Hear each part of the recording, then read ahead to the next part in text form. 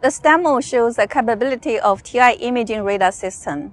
The Cascade radar is built with 4 single-chip AWR devices, synchronized and work as a single unit, featuring both MIMO and TX beamforming to achieve high angle resolution and a long detection range. The data capture and processing card is built on a high-performance Jacinto TDA2 embedded processor. The card consumes full bandwidth data from 4 AWR12 chips and stores this in a SSD bank. The data can be collected for up to 45 minutes of driving and can be transferred to PC over Ethernet. The software solution available on the card can also be used to process the raw ADC data and run the full radar signal chain for long-range, beamforming, and short-range wide field of view MIMO operations.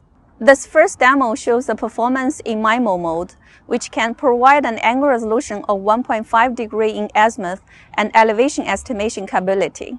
This mode can be applied when driving in a dense urban area and highway scene. As shown in the GUI, we can detect the contour of the parked cars and fans from the range azimuth heat map. Further, this high angle resolution enables the suppression of the static car and the close-by objects at far range. 2 driving cars with similar velocity and range can also be differentiated due to the high angle resolution.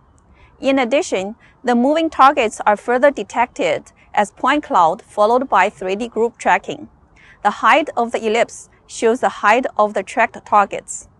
The second demo shows the performance of a dual-mode sensor by alternating MIMO and TX beamforming modes to cover both mid-range, wide field of view, and long-range, narrow field of view. The TX beamforming mode supports car detection range of 350 meters with dynamic beam steering to track the desired field of view. This extended range mode can be applied when driving on highway.